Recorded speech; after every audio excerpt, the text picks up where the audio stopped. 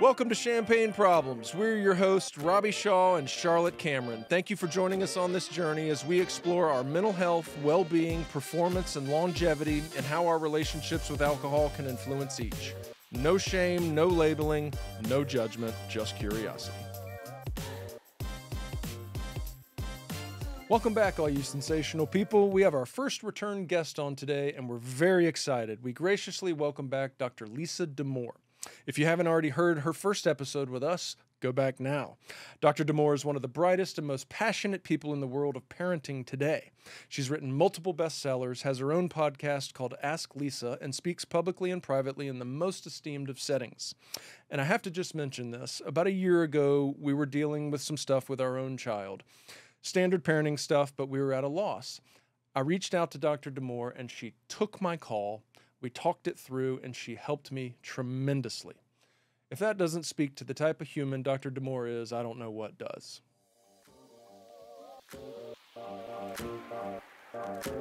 Dr. Lisa Damour, welcome back to Champagne Problems. Thank you for having me back. Of course.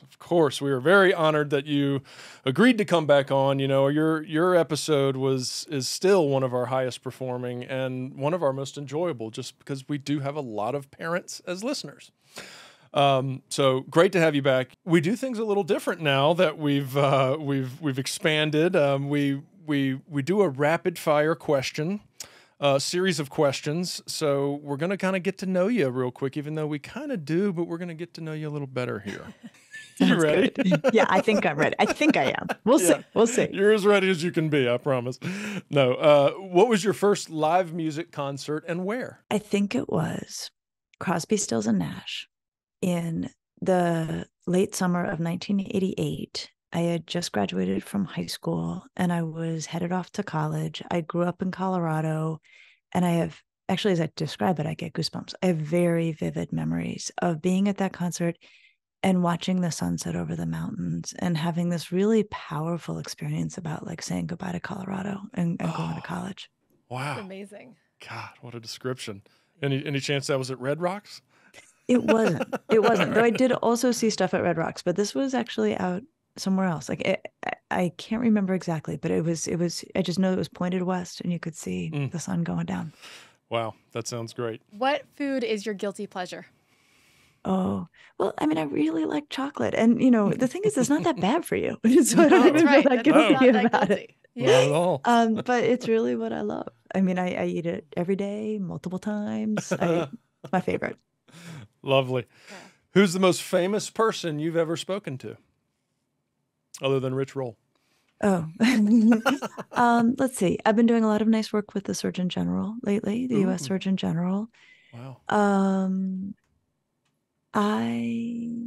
That's probably the most famous person I've had like long conversations. Yeah. I've sort of met with, interacted with many famous people, and I won't name names, but I will tell you this.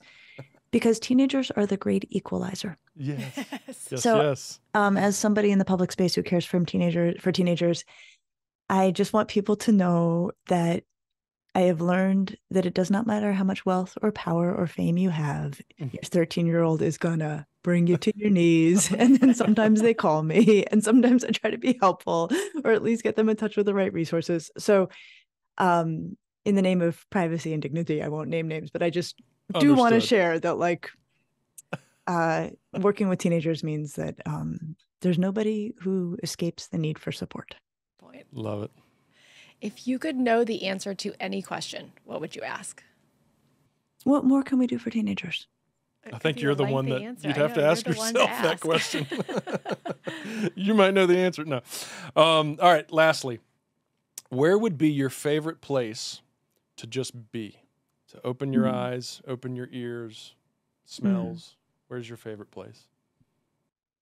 I am really attached to Colorado. I really feel extraordinarily lucky to have grown up there. My folks are still there. I visit a lot.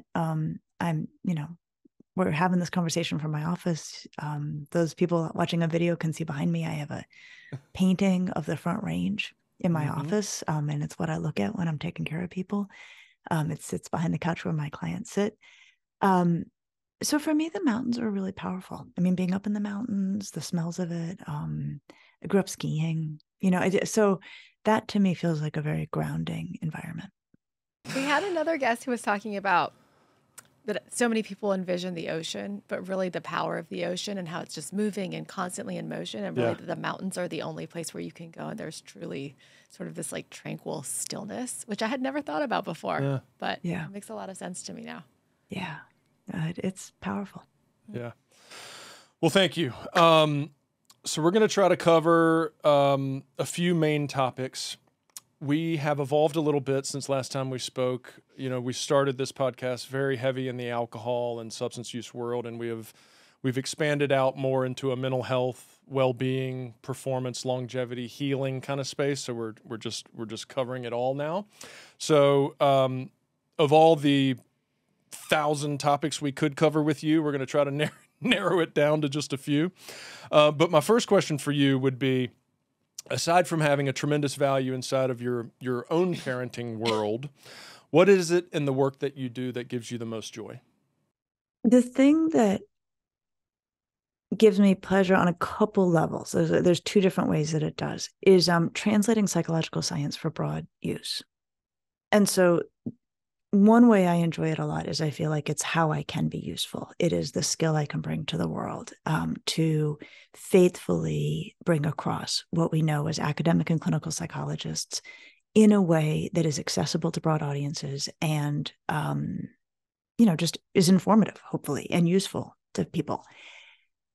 So I enjoy it from the standpoint of feeling like this is how I can be helpful. This is the utility I can serve. I will also tell you, I get a great deal of intellectual pleasure out of the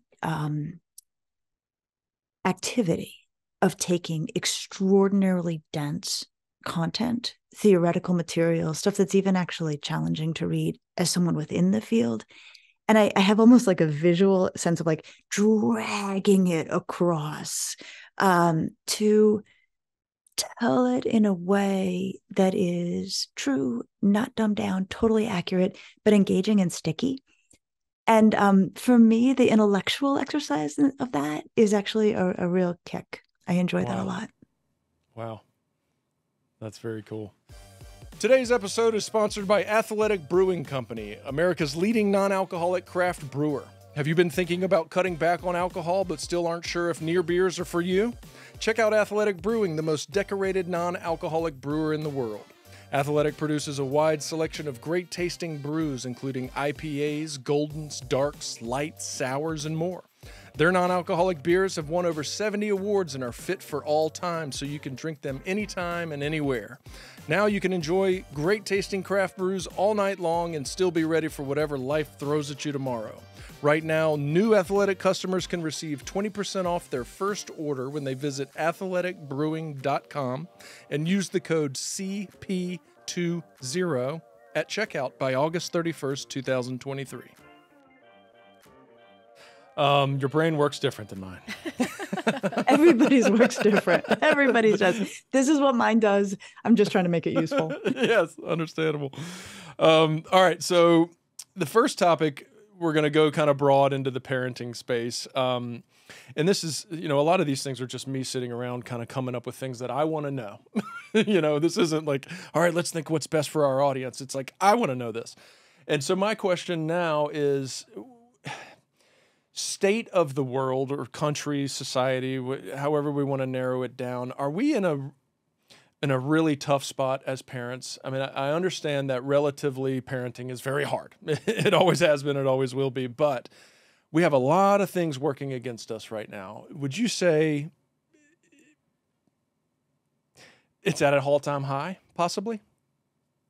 I don't know that I can say that. Like, I really think about, we recently took a family trip to London, and, I was just looking at all the buildings that were weird 1950s ugly buildings and talking with a friend about, the fact that they were bombing London in the middle of, World War II. And interestingly, some of my training is loosely connected to that because children were evacuated out of London and sent without their families to Hampstead and other like distal regions where Anna Freud, who was Sigmund Freud's daughter, had a nursery to care for young children that were, displaced by the war, and developed a lot of theory that has trickled down to me through various forms. So I don't want to say we're winning the race, some horrible race for how bad parenting can be. Sure. Okay. That said, let me give you 3 forces that I think raising kids and especially teenagers right now makes it super hard. One is the true sense of disruption in the world, right? I mean, kids are very aware. Teenagers are deeply aware. The climate stuff is scary. The political stuff is scary. The gun stuff is scary. Teenagers talk about this all the time. I remember being aware of the Cold War when I was an adolescent, but it felt far away. I don't know. Somehow I could walk away from it. It didn't always seem to be lurking for me. Whereas teenagers, I feel these things are persistent in their environment and they're highly aware of them. We have data showing this as well. The American Psychological Association does surveys. Teenagers report to us that they are stressed about these things. So that's one. Related, but also and it's in its own right. Technology, right? Yeah. That part of why kids don't get a break from this and part of why none of us gets a break from this is that we're all just looking at a 24-hour news feed. So even in the midst of the Cold War, I didn't think about it all the time because I was doing other stuff and I wasn't looking at the news. I was thinking about, swim team or whatever. Yeah. And then for teenagers in particular, growing up in a digital environment is really stressful, right? And we could spend hours on that. Mm-hmm. The third thing at work here, and this is something we can do something about, and so that's why I saved it for last. We're not doing a great job of understanding what mental health is and is not. And I think the way that we are talking about it right now is making things feel worse than they have to feel. And what I mean by that is there has become a prevailing view that being mentally healthy means feeling good, which means that people walk around feeling bad all the time because you don't get to feel good all the time. Like, so they don't feel bad all the time, but when they feel bad, they feel worse than they probably have to. So I would say my mission in life these days is to try to have us work with an accurate and I think also vastly more reassuring definition of mental health. It's 2 things. It's having feelings that fit the circumstances you're in and then managing those feelings effectively. So if your dog dies, you are supposed to be sad. That is not grounds for mental health concern. In fact, that is evidence of your mental health. It would be really weird if you weren't sad. If you weren't, right. Yeah. But what we want to know is then what do? Do you talk to somebody about your sadness? Do you go for a run? Do you look at pictures of the dog and, have a kind of moment? Or do you go get high? Do you get drunk? Do you give other people a hard time, right? It's that divide that we're watching as psychologists, not the presence or absence of distress. We expect distress. What we're interested in is what happens next. How do people cope under distress conditions? And so I think with this grand misunderstanding that circulates around us about what mental health is and how often being in distress is wrongly equated with having a mental health concern, I think parents and teenagers spend a lot more time, parents and kids and families spend a lot more time freaked out by distress than they need to be. That makes so much sense. So do you see, whether it's in your office or just in the community of professionals, that there are families reaching out, panicked about distress, and really when you look at the circumstances, the answers are just sort of like, let's support you a little bit with the management of that, but it's not really actually anything to be overly distressed about? Yes. Okay. Absolutely. Where, my kid is angry, my kid is sad, and then you say, well, tell me what's going on. Well, we're moving, in the middle of high school, and you're like, yes, your kid is operating perfectly. Feels lousy for them, feels lousy for you. How do we help you all cope your way through this? But the presence of the negative feelings on their own are to be expected much of the time. Oh, man. All right. How in the world do we decide where to go now? There's so many places. So I definitely want to cover some of the phone stuff. And I know that could be 5 episodes in itself, but let me put that aside for now. Let's go into the mental health space because, like probably so many you talk to, and even in the podcast world, I have a 13-year-old daughter. I mean, prime time right now. The great equalizer of all great equalizers, the 13-year-old girl. The 13-year-old girl. It is just, it's a blast. Fortunately, you know, I think she does fall into the space that you just described, where, yes, tough days, tough weeks, tough months, but normal, right? And I guess where I would love to dig in a little more is where you started when you named those three things, is kind of the state of where we are right now. And there's a lot of fear. And these 13-year-olds, these 12, 11, 10-year-olds, they're practicing for active shooters.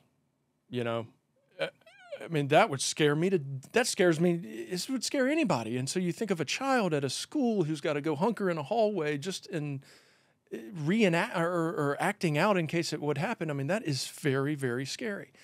The last few years, diseases, people dying. Don't breathe on your grandmother. You could kill her. You know, I mean, just fear, fear, fear, fear.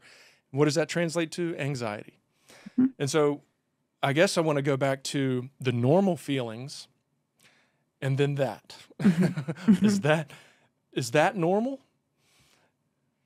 Actually, yes. Yeah. Right. Okay. I mean, having an anxiety response to having to practice the possibility that an armed person could come into your school and kill lots and lots of people, that is the only rational response. Having an anxiety response to a lethal virus is the only rational response. And in some ways, I would say the climate crisis we're in is actually about a failure of anxiety, right? People have been talking about climate for years and years and years, and we did not get sufficiently anxious about it 10 years ago, right? So it's so hard to parent in this context when kids are having the right reaction to forces that feel big and at times beyond our control. You know, there are things we can do. There may be things eventually kids can do, especially as they increasingly move into adulthood and have more say about how we do things as a culture. But I don't want to minimize or try to sugarcoat these realities.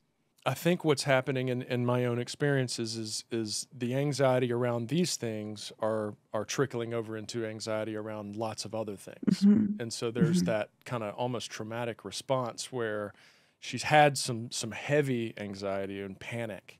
And so now anytime she gets that little feeling around something that might not be something worthy of a massive attack, it goes right into that. Yeah. Because that's the trigger. Yeah. That's kind of what we're dealing with now. No, I could see that, like where the baseline gets very elevated. And then let's just talk for a minute about 13-year-olds and why the girl piece at 13 is maybe amplified. So there's three things that make being 13 very, very hard. One is your feelings are on steroids. And especially given that girls hit puberty a little bit before boys, that 13 window for girls is going to be a time when they are having a very powerful emotional reaction and their neurological development isn't yet in a place to help them quiet it. So that is just the reality of 13. 13-year-olds are also very concrete in their thinking. They can be smart as anything, but they can't always see things from multiple perspectives. So when they get upset, they can stay upset because they can't think their way into another view of the situation. And then the other thing that makes 13 very hard is that they're trying to become their own person. They're trying to become separate. They need us and they don't want to need us. They like being like us. They can't stand being like us. It's a very, very fraught time that sorts out actually pretty quickly after 13. Once kids develop their own identity, often in high school, often because there's cool stuff they get to do as high schoolers, they can tolerate us a lot better. But it's often a time of very, very high friction with the people who care for you. It's in fact the height of it in many families. So all of this surrounds 13. And then you've got this cultural context that is very destabilizing. So, okay, so not to leave us on this like soup of helplessness around caring for 13-year-olds. I think that one of our real assets when a kid is having a very hard time is to say, all right, let's just take it all and let's put it in categories. Things we can do something about, things we can do nothing about. Okay, so right now, we're not going to be doing anything about today. We're not going to worry about the political climate, but you are worried about back to school. So let's focus on back to school. that is something you can do something about, and really, roll up our sleeves on that. So taking things, bringing them down to size for teenagers and not having it all feel like this overwhelming bucket of upsetting things. That was going to be, well, I was going to say, what do we do about, now do we just have these collection of teenagers who are living in this incredibly anxious state that we rationally understand and think is a healthy response, but not a healthy space to live in an extended period of anxiety, right? Like, what do we do to, as communities, as parents, as professionals, what do we do to support those kids? But I think, you started it on that with the break it down. What can we control? What can we not? And then there may be things kids can do. I mean, on the stuff that they care about politically and the stuff that they care about with regard to the environment, like they can take action. Not maybe as much as they wish they could, but they are not entirely helpless in the face of these things. And I think the more that kids can be given a way to try to make change, be part of change, the better they feel. Yeah, like all of us, right? Yep. Yeah. What about, I mean, this is a bit of an aside maybe from where you are, but I'm curious during COVID and maybe that, 9, 10-year-old, that core time where they would be at school, dealing with other kids, developing those coping mechanisms. Are you seeing a setback for teenagers with appropriate coping mechanisms for anxiety, for social settings, things like that? Yeah. Yeah. I would say let me just say one thing. First of all, a lot of kids are okay. And I just want to say that, that so many of the headlines, and of course, this is what headlines are supposed to do. They focus on what's grounds for concern. So many of the headlines are about, worrisome trends, and they are real. And side by side with that, for a lot of kids, when the routines came back, they fell right back into, onto their normal developmental trajectories. They were glad to have them back, have life back. The pandemic was in the rearview mirror. Like, that was a lot of kids. There are two forms of what I would say the long tail of the pandemic on development in kids. One is in social skills and comfort socializing, and frankly, conflict management. Kids came back from the pandemic worse at conflict management than they were before the pandemic, and they weren't great before the pandemic. So being harsher with one another, crueler, more bullying than I had seen in a long time, and so they need a lot of support around how to handle disagreements well, around what to do when you don't like somebody, because of course they're going to disagree. Of course they're not going to like somebody, but they need to handle it in a particular way. The other piece, and this is huge and actually grossly underreported, teenagers and kids are using avoidance much more as a go-to strategy for managing anxiety. We have kids not going to school at rates like we have never seen. And why they don't go, it's very different kid to kid. There's a huge range of explanations, and it looks different across socioeconomic groups. It looks different regionally, but it is definitely a universal. The kids are not going to school like they used to. The problem with avoidance is that it feels good and it entrenches itself. The day you don't go, you feel tremendous relief. And then you also are further out of the loop. If you're not going to school, right, you're out of the loop socially, you're out of the loop academically, makes it that much harder to turn around and go back the next day. So then you don't go back. And it's just this, it's as slippery a slope as there is. So that piece around helping kids, we call it graduated exposure, wade their way back in, find anxiety management strategies that let them dip their toe into school and hopefully eventually dive all the way into school. This is really the work to be done in this coming school year. Man, that rings true, and not just in the school space, but lots of events, as of course, refer back to my situation, but as my daughter is seeing and experiencing new things and new events and new things that she's being invited to, there's a heightened level of nervousness and anxiety, and sometimes it takes itself to getting sick, and then it's like, I can't go, I don't want to go, and then it's like, all right, well, what about the next time and the next time, and oh my God, it just, the avoidance, I know it well. It's sticky. It is sticky. It really is. And it's interesting because the avoidance can be translate that over to, self-medication or any other kind of coping mechanism or unhealthy coping mechanism where you're just prolonging and snowballing. Yeah. I drink for anxiety. Well, it just causes more anxiety. Right. Yep. And then I need But to in the drink short more. term, it works great. And that's the Wonderfully. problem, right? If it Wonderfully. didn't work, people wouldn't do it. And I think it's so reinforcing as a choice. Yep. Right.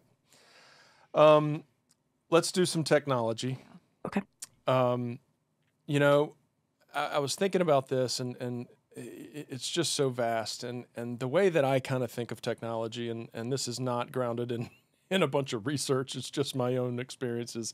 But I just look at phones and handheld phones in particular, and I see two pieces to it. I see the shiny, the bells and whistles, the noises, the graphics, like all the stuff that kind of just draws your senses into.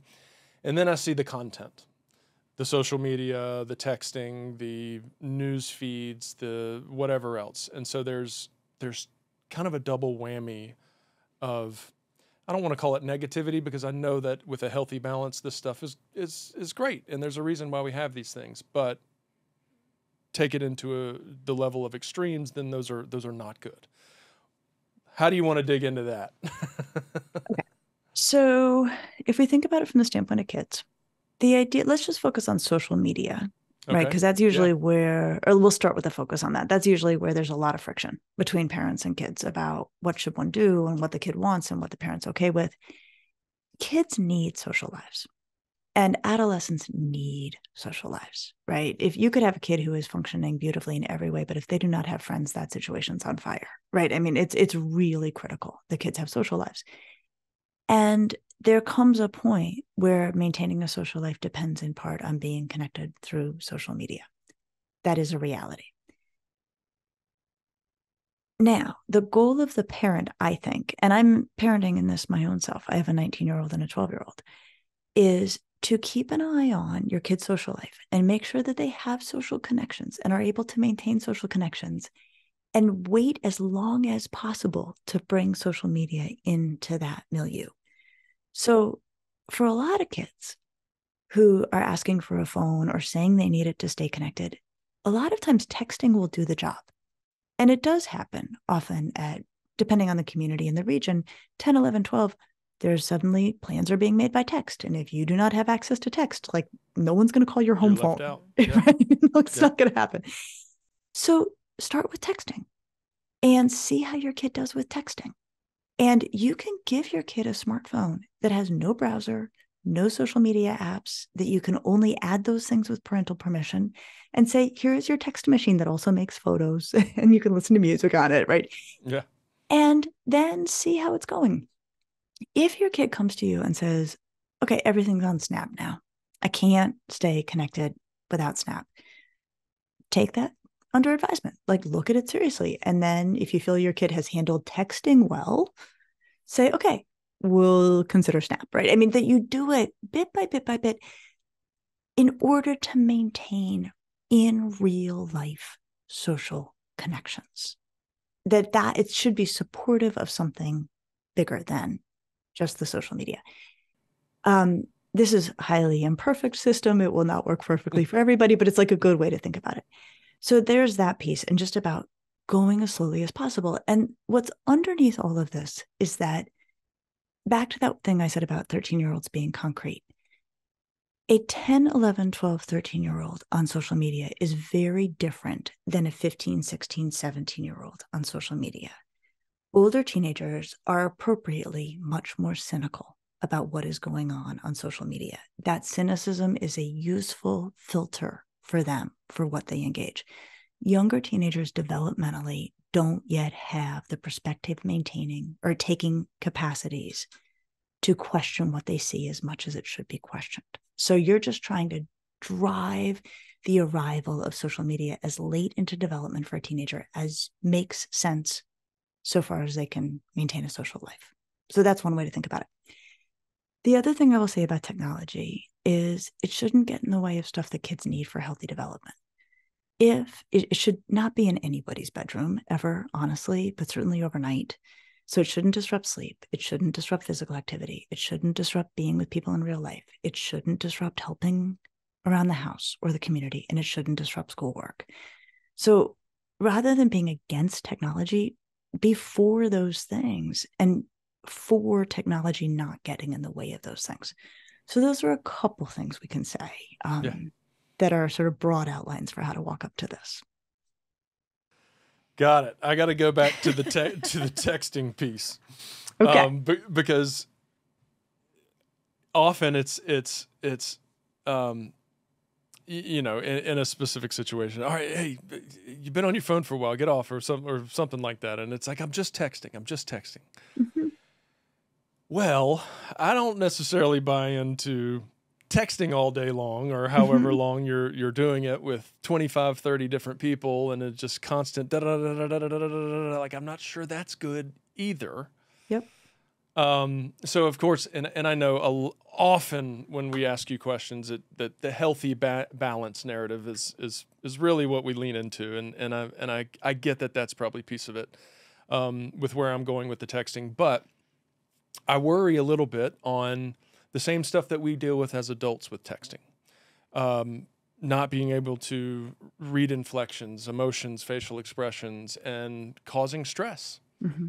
You know, misreading based on where I am in my own head. Yeah. I mean, I can read one sentence one day and it's exciting, and the next day it's daunting. Yep. How about that in a 13-year-old? I think I agree with you. And I think that the way to think about it is like, it's just stressful. Like, it's stressful if you're correctly understanding what's happening, just because it's so many kids and so much input and so much activity happening. And it's stressful if you're misunderstanding what's happening, right? Or you're aware of things that are happening that you're not involved in because you're, seeing text threads that you used to be on. I mean, like, all that stuff. Mm-hmm. It's stressful.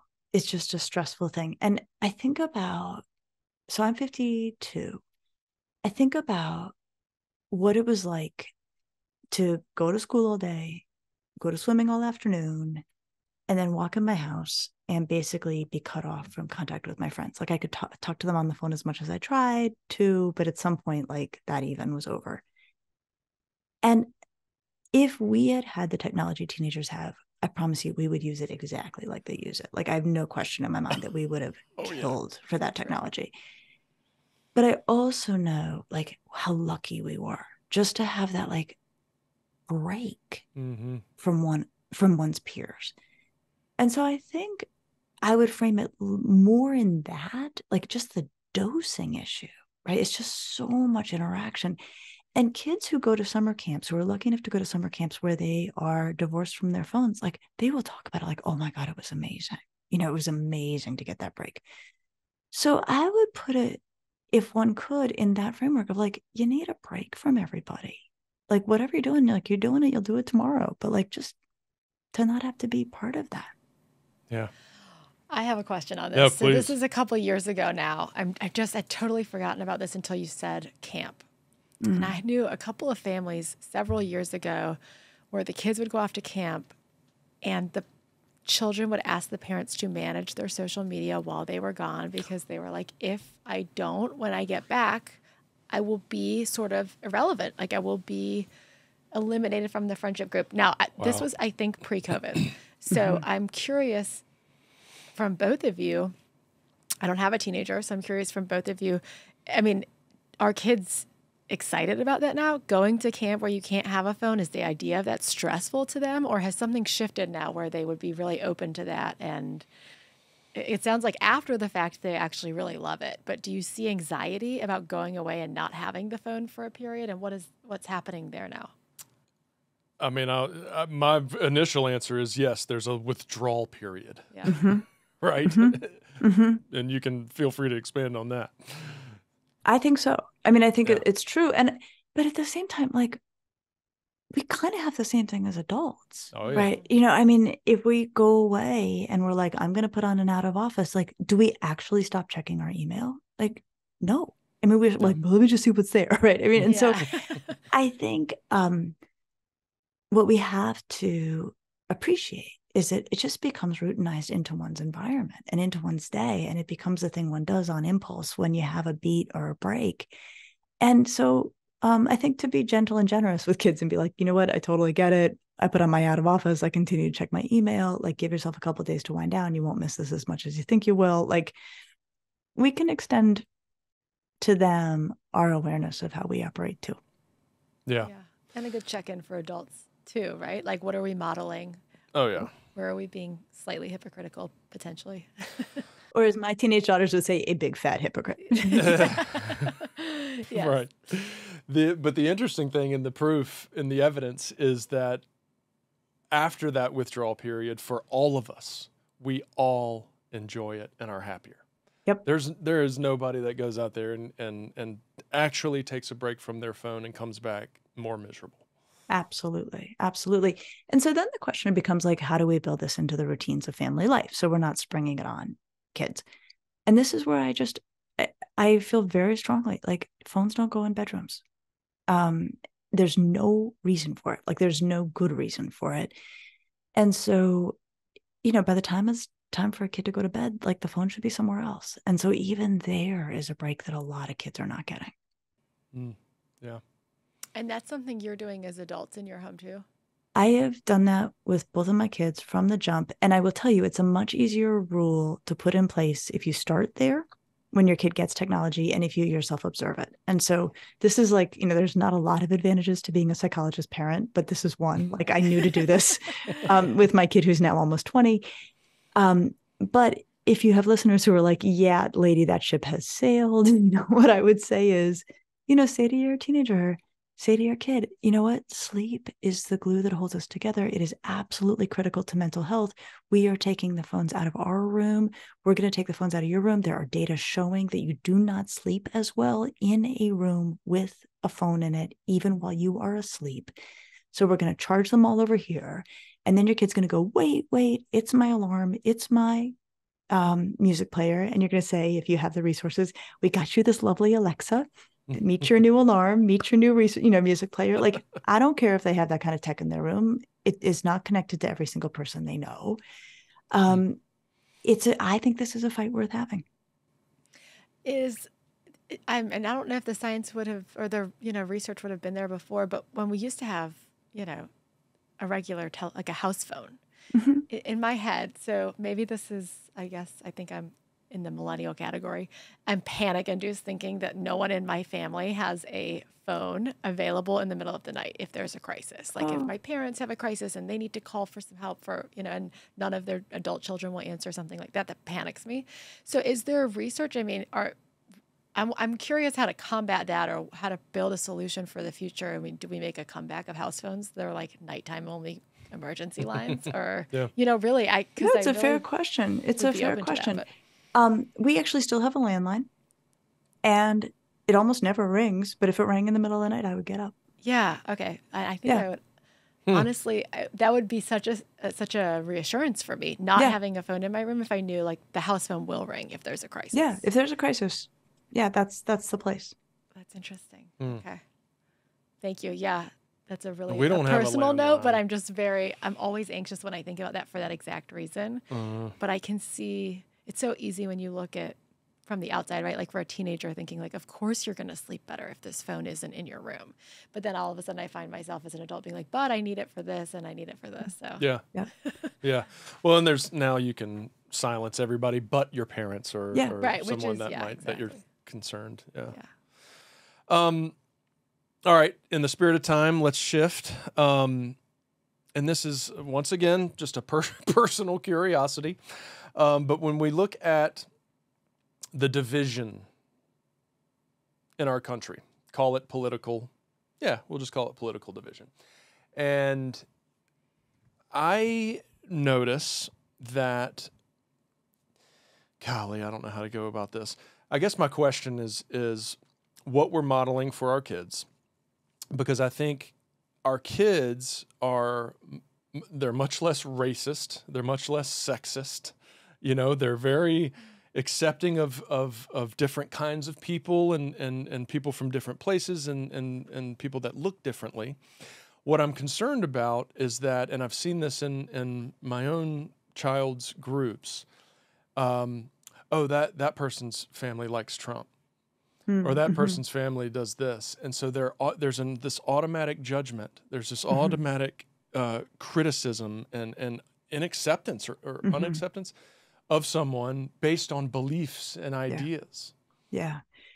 No, it's what you said about modeling, right, is really important. And to tie it back to what I was saying, like kids are showing back up at school handling conflict really poorly. Well, if you look in the news, like they can see lots and lots of examples of adults handling conflict really poorly.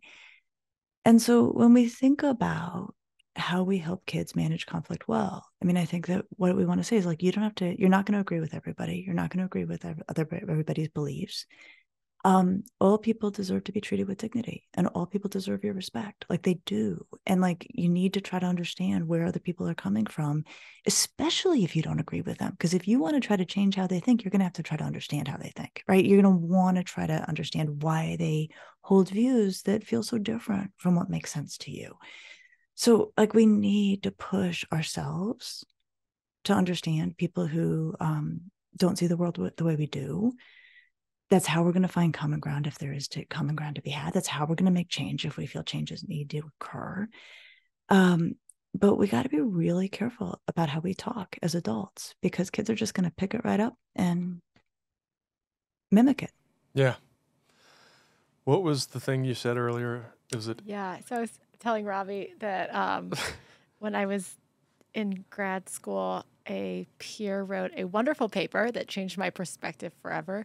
But essentially what she said was intolerance of intolerance is still intolerance. Mm-hmm. And I think as people, if you consider yourself a pretty open-minded person or somebody who advocates for people who are not often, represented in anything like that, which I think a lot of teenagers really value, it's so easy to forget that being intolerant of intolerance is still putting you in the intolerant category. Yep. The extremes are dangerous. They are, yeah. It doesn't matter which extreme you're at. Yeah. Right. Yeah. Let's do a touch on drugs and alcohol, just because we have kind of done that already with you, but we want to give our listeners what they need and what they want. You have a 19-year-old. If you're open to this, when did you start talking to them about it? Prevention, peer pressure, experimentation. How are you guiding your 19-year-old back when they were at the age of beginning those phases? I remember exactly how it came up. It was when she was in the 8th grade, and there was a rumor, I don't know if it was true or not, that other 8th graders were eating weed gummies. So she brought that rumor home.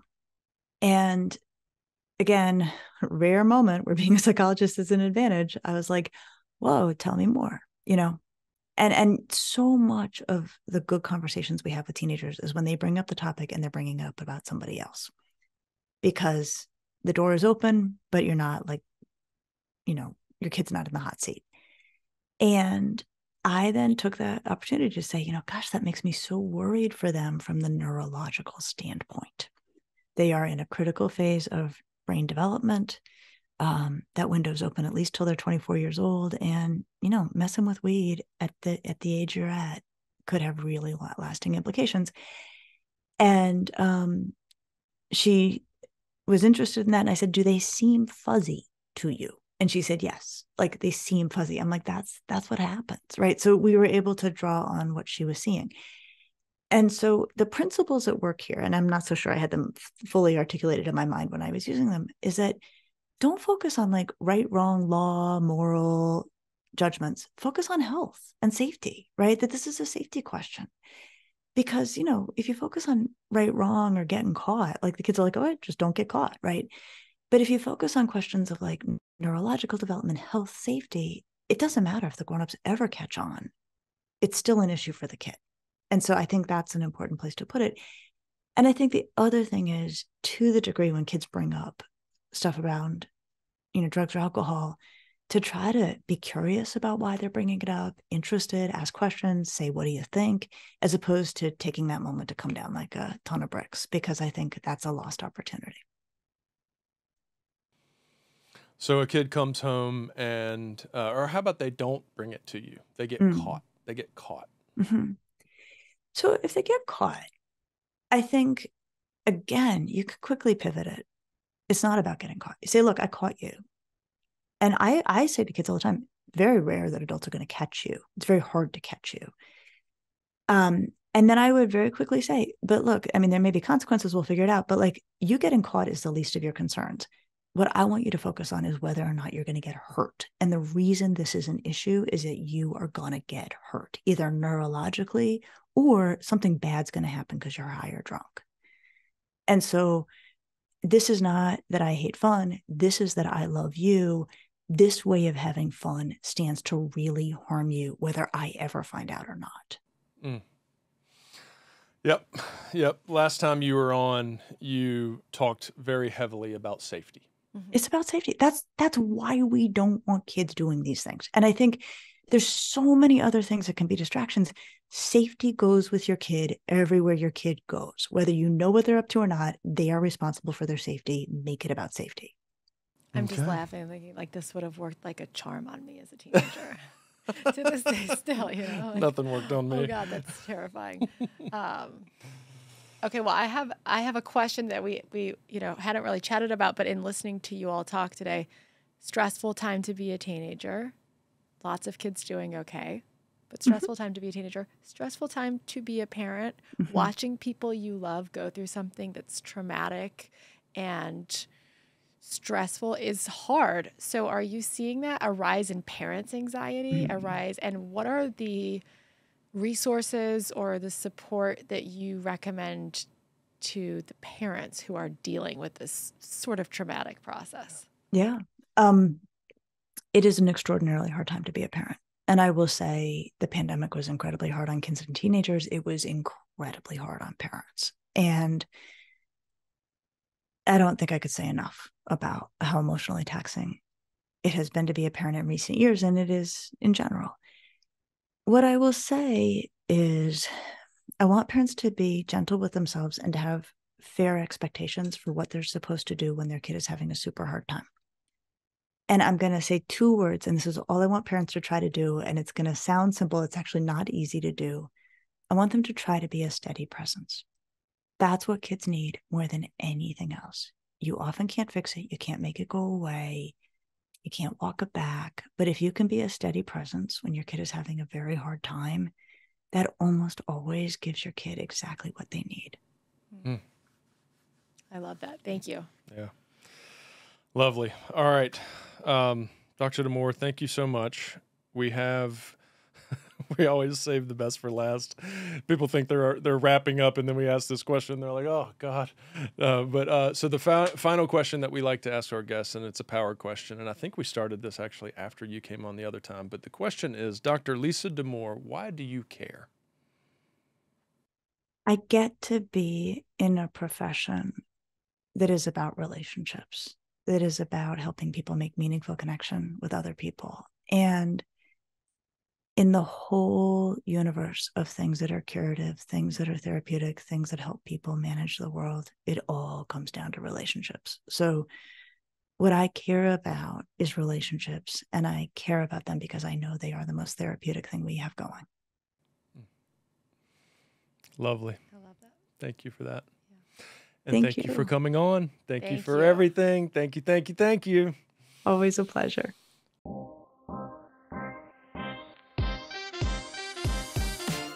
The information and opinions shared on this podcast are solely those of the host and guests and are not a substitute for medical advice. If you feel like you may need professional help, here are some resources. Visit Patrick Balsley's practice, sanacounseling.com, Robbie Shaw's practice, eventiderecovery.com, or visit theblanchardinstitute.com.